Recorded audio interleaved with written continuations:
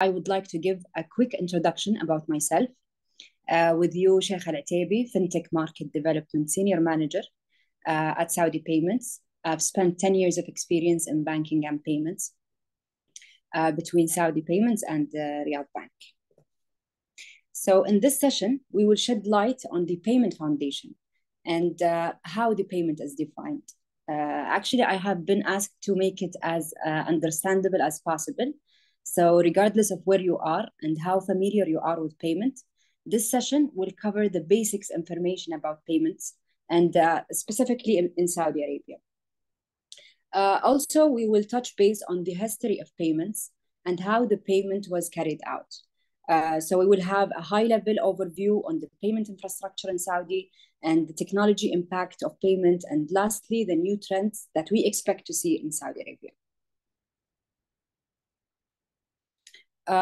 Moving to our first section, what is payment? If we want to define payment, actually payment is the process or action of transferring money or value from one person to another, either to fulfill a financial obligation that you have, or to purchase a good or service that you want, or even if you have a debt that you want to settle. Of course, there are multiple examples of payment methods that we see nowadays and before around the world, like cash, cards, checks, and recently the mobile wallets. So moving to the payment history, actually we cannot understand payment without knowing the history of payment and how it was evolving and changing throughout the years. Since the beginning, people have engaged in payment and were performing payment, but this transaction was not necessarily and did not always involve payment method like cash or card. There was a time when the cash or the standard money did not even exist, and people utilized other forms of payment to perform a transaction. So how did the payment evolve throughout the years? Payment has noticed a significant change, but recently we have seen growing trends toward technology and digital payments. However, what was the first type of payment? Maybe not everyone is familiar with bartering, so I will explain it further. Bartering was the first type of payment in the history. Bartering actually means when you exchange your good with someone else's good or service. For example, you are a farmer who grows an apple, would exchange his goods with another person who bakes bread, for example. So bartering was not easy. It is difficult to find someone who has the good that you need, and at the same time, he needs the good that you have. Also, the payment was not trackable. You cannot track the payment. And the value of each good was very difficult to determine.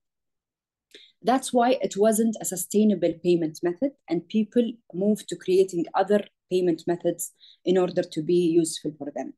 For example, gold and metallic coins. With the time, gold and metallic coins have been introduced as a payment method, and they did have a standard value that made it easier for people to perform payments, unlike the bartering.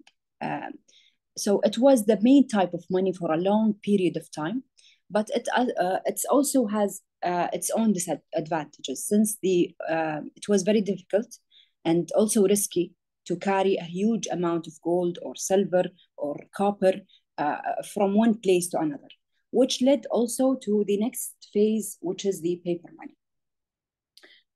Creating paper money was the most important stage of money evolution. It is the first, or maybe one of the first payment methods that is controlled and regulated by the central bank. In the present scenario, paper money captures the majority of the money notes or the money in general that is being issued by the central bank. The next type of payment method is credit money. Credit money is when you keep part of like your cash or your money as a deposit in one of the bank accounts. It's not money in reality, but you can perform whatever transaction that any money would do. The next type of payment is the plastic cards. The plastic cards can be a debit card or a credit card. The main aim of plastic cards is to reduce the need of carrying cash or coins everywhere to make a transaction. It is considered more convenient for people, and it also reduces the risk of carrying a large amount of cash from one place to another. The other payment method was introduced also is the electronic payment or electronic money. It's when you use your smartphone or your smart devices, your watch, your mobile as a payment method. And it was mainly driven by the technology evolution that is happening around the world. The last type that we want to talk about is the digital currency.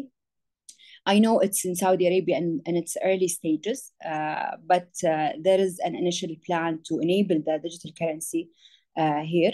It can be decentralized and completely virtual, such as Bitcoin, or it can be a CBDC, which stands for the Central Bank Digital Currency, which is a centralized and governed by the central bank. In this section, we will go over the different payment systems and how the payment infrastructure is positioned in Saudi Arabia.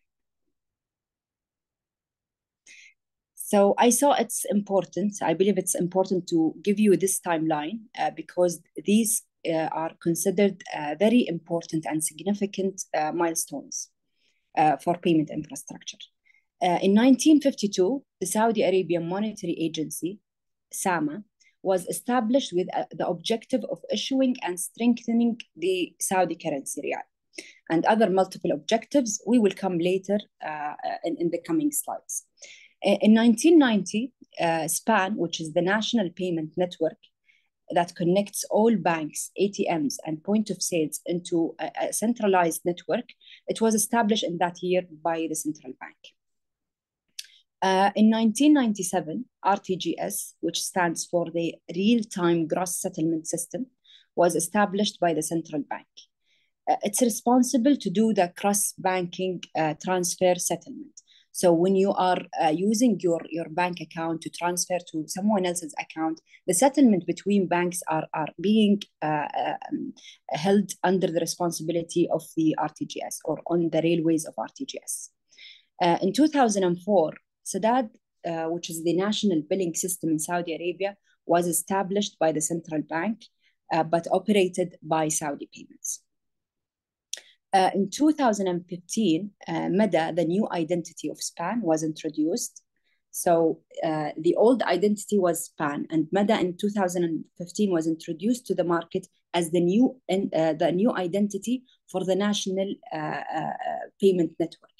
So it represents the innovative and electronic payment in Saudi. And we see MEDA always being perceived as trusted and secure payment option. Why is that? Because it represents the national payment scheme. In 2019, Saudi Payment was established as a wholly owned subsidiary of the central bank with a mandate to continue the development and the operation of the payment infrastructure systems in Saudi.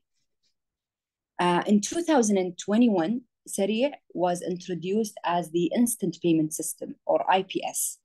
It's owned by the central bank, but developed and operated by Saudi Payments. It allows the customer to send transfers and receive their transfers instantly.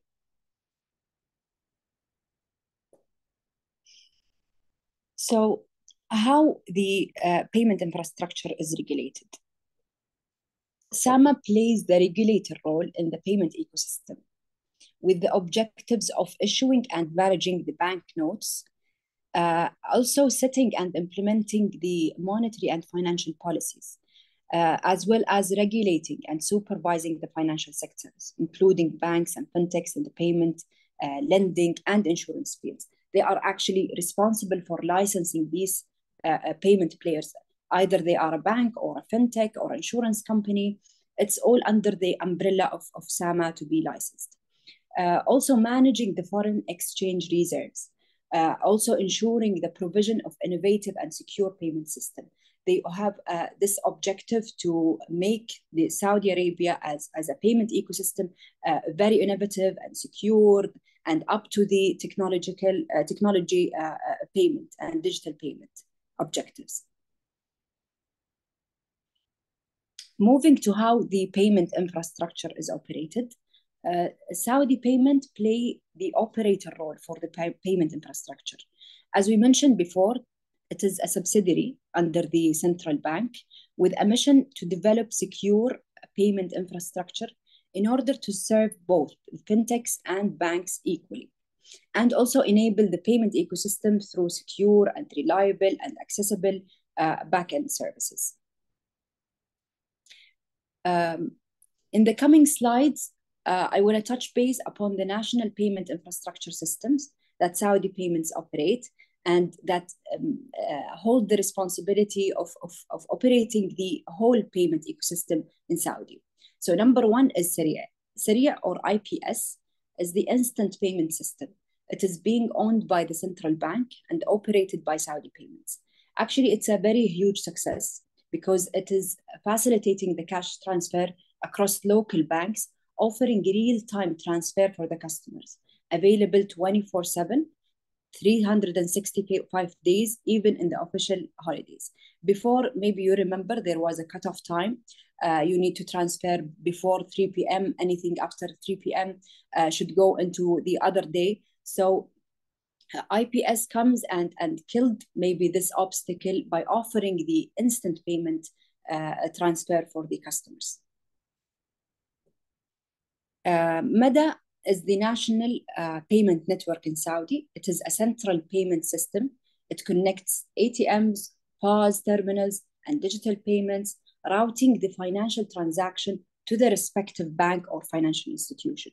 So it is an intermediary role that is connecting all the payment acceptance with the financial institution in one network. Moving to the other payment system in Saudi, which is Sadat. Sadat is the national billing system. It is owned by the central bank, but operated by Saudi payments. It actually introduces electronic bill presentment and payment system. It allows the customer to pay their monthly bills, either it's telecom, utility, and other bills electronically through mobile banking channels, including mobile banking, online banking, ATM, phone banking. And recently, Sadat also enabled fintech wallets to act as a Sadat channel provider. So you can go to your wallet, either it's your Pay, Mobile Pay, Enma Pay, or any other wallet that is integrated with Sadat, and use it as a channel to pay your monthly bills. Here, I wanted to shed some light on the main players in payment while performing a transaction. So in payment, you will hear a lot about issuer, acquirer, payment network. So that's why I saw it's very important to give a definition for each player. So number one is the issuer. The issuer always represents the customer in the transaction. So the issuing bank is the institution that issue card to the customer. On the other hand, the acquirer is the bank or the financial institution that provides the merchant with an acceptance tool. Either it's a payment gateway or a point of sale or any other means of payment that enable the merchant to collect his money. And then the acquirer will hold the responsibility as well to settle the transaction in the merchant account. The other main player in the payment processing system is the payment network. So the payment network takes the responsibility of routing this transaction to the issuing member to confirm there is sufficient fund. So the payment network actually talks with the issuing member in order to confirm is there a sufficient fund in this card or not, and then takes this message to the acquiring. So Mada represents here the payment network in our payment ecosystem. Moving to the technology impact on payment. Actually, technology and innovation are making it easier for us to reach a cashless payments by using electronic payments. Innovation also is making the payment is frictionless, which lead to easier and faster payments. And also it increases the sales for the merchants and increases also the customer satisfaction. Technology also made the payment more secure by using multiple technologies, such as authentication to authenticate the transaction and tokenization, or authentication for the customer himself to recognize and protect the customer. It also helps achieving the financial inclusion by making it easier for people to access and use different financial services through their mobiles, even in poor countries and even in the underbanked countries. It has also changed the shape of payment itself. So we are witnessing the emergence of multiple electronic payments in Saudi, such as digital wallets, STC Pay, Wig, Your Pay, and any other licensed wallets that we are seeing currently in Saudi. Also, the other maybe electronic payment that we are witnessing here in Saudi, the NFC card-based payment, which allows the customer to do transaction by just tapping their card or tapping their mobile on a point of sale without the need to insert their card and the pen. But how is this being performed? It is being used, it is using actually the technology of NFC. What is NFC? It stands for the near field communication. So you tap your card through this NFC technology and done, your transaction is successful. The second electronic payment is the mobile payments, such as Apple Pay for iOS and Meta Pay for Android users. It allows the customers to pay through their mobiles without using the plastic card.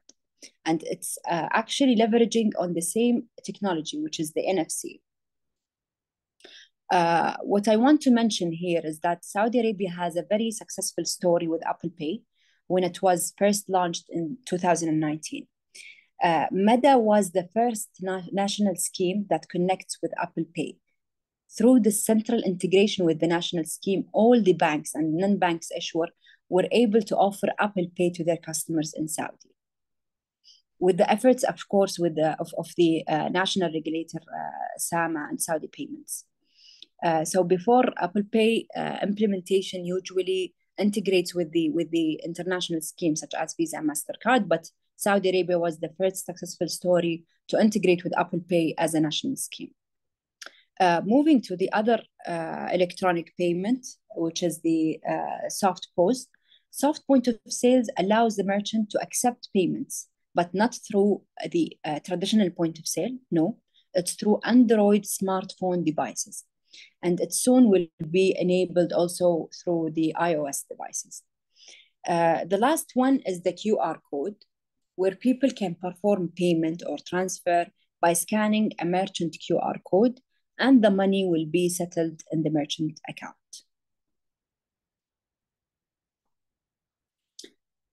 So moving to the second impact of technology on payment, which is the high adoption of electronic payment in Saudi. More than 62% of the overall payment in Saudi is done through electronic payment. And as you may know, the key objective of the Financial Sector Development Program, FSDP, is to increase the non-cash payments with 70% by 2025. So I believe we are in 62% in 2022. It maybe put us ahead of the objective, inshallah, for the cashless payment. And we have also noticed a 34% growth in the use of smart devices and payment through Meta.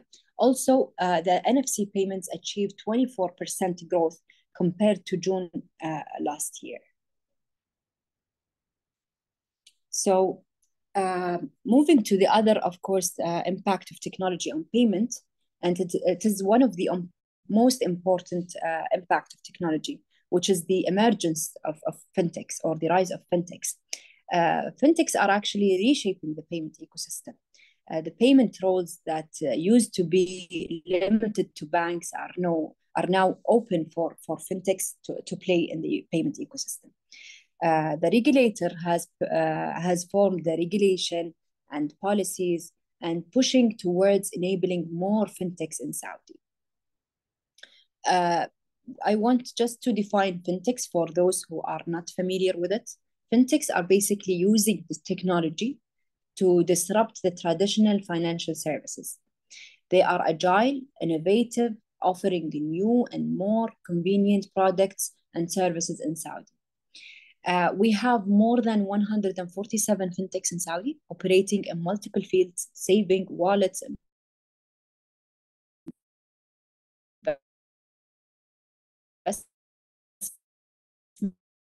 Hi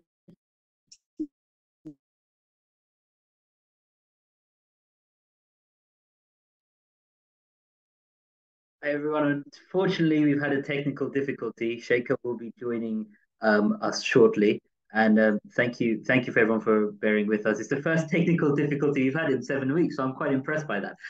But hopefully, Sheikha will be joining with us in a couple of minutes. So do stay with us. I'm just going to go through some of the questions which have been asked and see if I can help with answering some of these. So there have been some questions around whether Saudi payments is a fintech. So that's something which a few people have asked. And my take on this is the solutions which Saudi payments created, for example, Sadad and Mada, which Sheikh was referring to, they are fintech solutions. They are financial technology. They're using financial technology to solve a problem that was existing in the marketplace.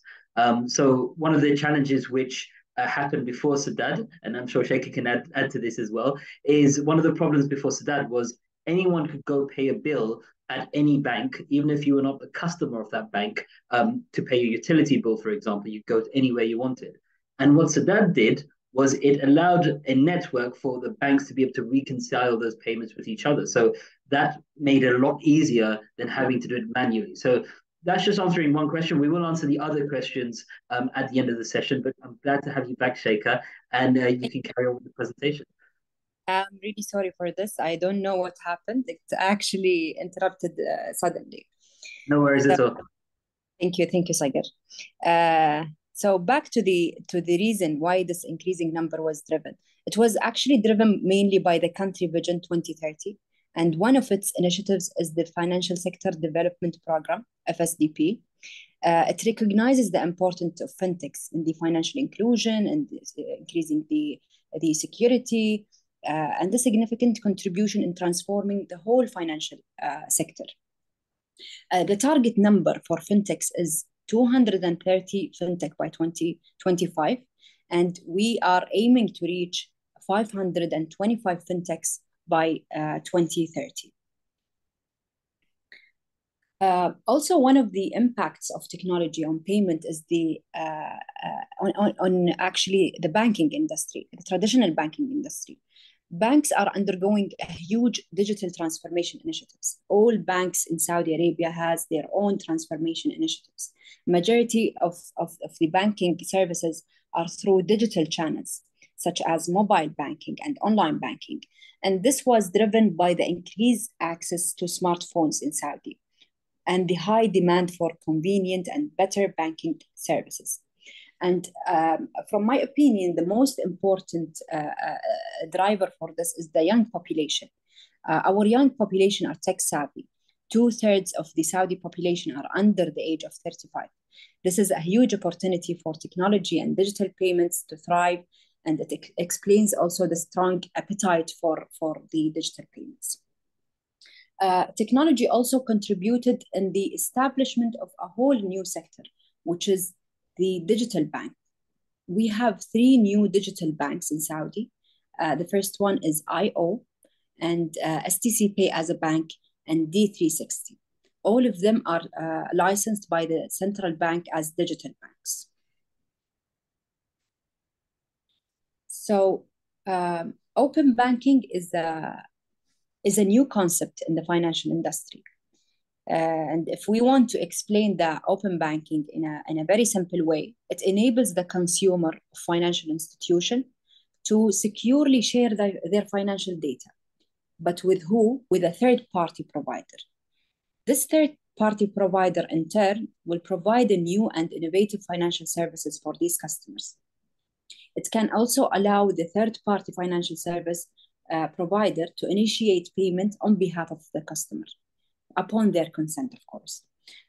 Open banking comes with multiple advantages to the payment in the financial sectors. A customer can compare different financial services and products. A customer can have a 360 view by connecting all of their banking accounts in different banks or different wallets to help them manage their spending and also have better insights for their budget. It will also make payments more streamlined and convenient for customers. It will also strengthen the partnership between banks and fintechs to enhance the payment infrastructure with new offerings and products. It's worth mentioning that SAMA released the Open Banking Framework in November 2022, which includes a set of regulatory guidelines and technical standards.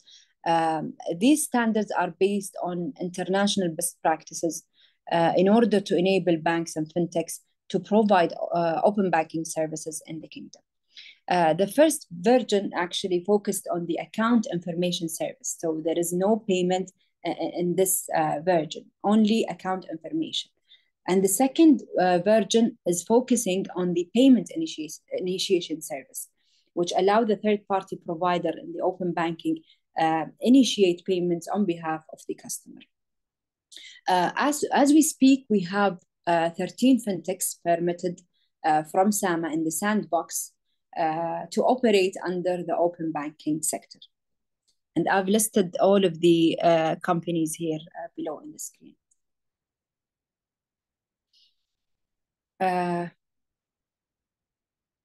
Here I will go overview examples of payment trends that we may see in the future. The first one is the biometric payments. Biometric payments actually using a biometric data, such as your fingerprints or your facial recognition, in order to authenticate the user and perform a payment without using any payment method. This biometric data is normally linked with a certain card or account in order to perform a transaction. The second payment trend is request to pay. It allows the businesses to send payment requests to their customers, and this will allow customers to make an easier payment transaction where they don't need to insert their card details or have their or initiate the payment from their side. So our request to pay has many use cases that can fit the business's offering, such as invoice payment or donation or recurring payments or even P2P payments. The last one is pay by account. Pay by account, it allows the customer to pay their online merchant directly or offline in store from his account without using his card details. They will use their account directly to purchase or to perform a transaction. And the fund will go directly from his account to the merchant account. It's convenient. The customer do not have to insert their card details. It's more a secure type of payment because the customer do not actually share their card details with third parties such as merchants. It's also cost effective because normally the card fees are way higher, more than the account fees. We've reached to the last slide, and I just want to summarize that the payment ecosystem in Saudi is highly keeping up with the technology. Inshallah, it will make Riyadh a hub for the local and international players. So we expect to see even more and growing adoption for digital payments in Saudi. I hope that I have added useful information to your knowledge. And thank you so much for listening. Thank you very much, Sheikha. We've got a lot of very positive comments about the presentation and the style. So really, thank you for that. And hopefully we can share the slides with everybody, and we will share this recording with everyone so you can digest a lot of useful information through that. Sheikha, we have a few questions. So if you don't mind, I was going to pose a few of the questions to you if you've got some time. Sure, Sagar. Go ahead. So just starting from a macro level, why is cashless so important for the kingdom? Why is that one of the targets within the financial sector development program and as part of Vision 2030? Yes, I believe cash is very expensive for businesses and for customers and individuals. That's why there is a huge interest in the government to use the more secure and more practical payment methods such as the digital payments. That's why we see a lot of initiatives promoting for digital payments and enabling fintechs and any other player in the payment ecosystem to raise the adoption for the non-cash payments. Great, thank you. And she just on one of the first slides you had was showing how we're moving. Well, the next evolution from digital payments is going towards digital currency. So can you talk a little bit about what's happening in Saudi related to digital currency in a payment perspective?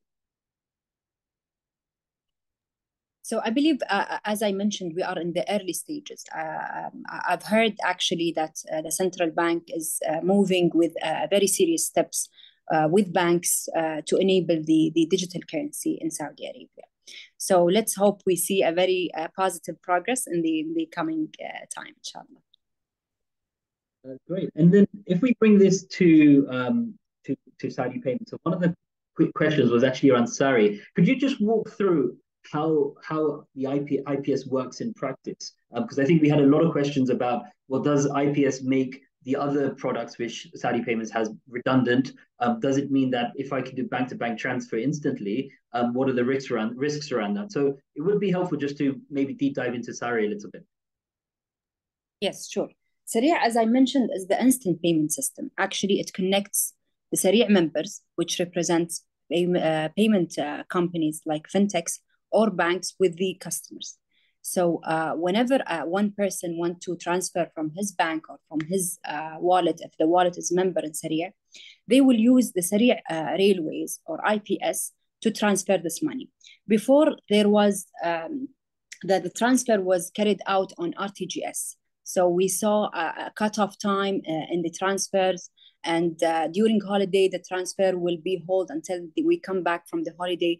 But with Saria, actually the transfer image in Saudi Arabia has been changed, and Saria play a significant role in enabling the instant payment system between the customers, applying the high level of fraud and risk mitigation factors, and also applying the convenient way for customers to make transfer between each other, which makes the businesses more practical and faster in the payment ecosystem. So essentially, it's replacing RTGS. Is that what it's doing? RTGS is still going for the high value payments, but with time, gradually, IPS will cover even the high value tickets of transfers. Got it. Thank you. And how does this work with the other products? So Espan went into Mada. Sadad has sort of continues to develop. What's next? What is Saudi Payments looking at going forward? Are we expecting more products to be developed? Actually, yes. We are expecting more products to be developed, and we are expecting also an enhancement and development on the current products. So Sadad is not the Sadad before. We have now enabled fintechs as a front line for Sadad. And it's worth mentioning, and maybe I missed it by mistake, but this is a very significant stage in Sadad, where Saudi Payment is no longer interested to face the customers or to serve the end consumer. We want to remain an enabler and a back-end service. That's why we have worked with the central bank and created a role which is aggregator. These aggregators are licensed by the central bank, and they are responsible for extending Sadad service for the businesses and billers on behalf of Saudi Payments. So the development and the enhancement is still going on all of the products of Saudi Payments, and we have also another scheme that will be introduced at the end of this year, which is called DIP. DIP stands for the Digital Interaction Platform, and thanks to Fintech Saudi, we've conducted a workshop earlier in March about the DIP. Actually, it complements the open banking sector, but without going into the personal level or the personal accounts. It's monetizing our big data that we are leveraging on, which is Sadad, Saria, Mada, in order to offer to the market, and in turn they will use this data to customize their offering and products and give it to the end consumer. So That's basically our new step. So if I just to play that back to you, Saudi Payments is the infrastructure. It's an enabler to support other solutions, customer-facing solutions to be developed through its rails and its infrastructure. Is that right? Exactly, exactly. Okay, great. Just going through some of the other questions. So there's a few questions about Mother actually as well. Can you just walk through what was the thinking behind Mother and how it differentiates from MasterCard and Visa as being sort of the payment other payment networks? Okay, so MADA is the national scheme, as I mentioned before. So it represents the network connectivity between the payment ecosystem players in Saudi. So it connects the point of sale, ATMs, the e-commerce with the merchant, with the banks. So merchant and customers are performing transaction with the orchestrating of MADA, because MADA is using is actually taking this transaction, responsible for the routing between the issuing bank to the acquiring bank in order to complete the transaction. Great. That's cleared on that one. And then just a few questions, I guess, on the risks related to payments becoming made digitally. So there's a few questions related to, if we're using biometrics and with artificial intelligence now being able to replicate clear faces of people, are these risks that we need to look at, even with Saudi being operating 24/7, and then the risks of sort of fraud or being able to look at the checks and balances? How do you see the risks mitigating as we move towards more and more digital payments? Actually, the risk is always there, but when it's mitigated by guidelines or by regulation and the cooperation with all the members of banks or fintechs in order to make this payment secure, I believe we have applied the highest level of security on payments in Saudi Arabia, and we have a serious steps in awareness for the customers, even for any fraud that might happen to any customer. So I think risk is always there with the payment, but with the regulation and with the technology, we can limit this risk and fraud trials. Great. And actually, this leads very nicely onto my next question, which is around the use of blockchain technology. So we've been asked a few times around whether blockchain technology is being used, and we talked about Ripple earlier today, and Ripple being a Saudi banks piloting Ripple in terms of using the Ripple payment network. Are you familiar with any other sort of experimenting around blockchain technology which is happening? Actually, we see international maybe practices on blockchain, but in Saudi Arabia, this subject is not very mature here. So maybe in future we will see like serious steps toward the blockchain. Absolutely. I think the other one to add, which comes to mind, is Project Aber, of course. So the CBDC project between SAMA and the Central Bank of UAE to look at cross-border digital currencies. But I agree with you. I think it's still nascent, but there's a lot of opportunities and potential to be using blockchain. So I guess just looking at the future, you mentioned a few of the areas, biometric payments, request to pay, as being sort of areas. So where do you see the future focus? Because of course now payments are instant, payments are pretty cheap, they're pretty frictionless. So where do you see the trend in innovation around payments, and where do you think where do you see the sort of the opportunities and needs that we need to see more innovation in payments? Actually, no one can expect what is going on in the future because payment is keep evolving. And when I talked about the payment trends, I made them actually realistic. But if anyone is expecting this to be on the long run, I want to say that this maybe the pay by account and request to pay will happen in the very near future. And it's something that we are working on in Saudi payments. So I believe with the digital transformation and with technology, the payments will keep evolve. And how does that request to pay work? So is it I need someone to pay me, so I send them a request to pay and they pay, or is it sort of a reoccurring part? Is it sent through emails or text messaging? It can be done on Elias, which is the email or mobile phone, and it can be also on the in the store as offline, and it also can be on online payment, like in the payment gateway. So all of these are use cases that is being studied and assessed currently. Very good. Just looking at if we've got any other questions. So there's a few questions around P2P, but I think we've covered that. That's essentially the instant payment network, instant payment systems which we have already. Cross-border payments is something which we've asked a few questions about. Is that something Saudi Payments gets involved in, or any of the Saudi payment products? Actually, as part of our strategy, we are a local operator. We don't have the cross-border or regional expansion strategy. So we are looking after the national infrastructure.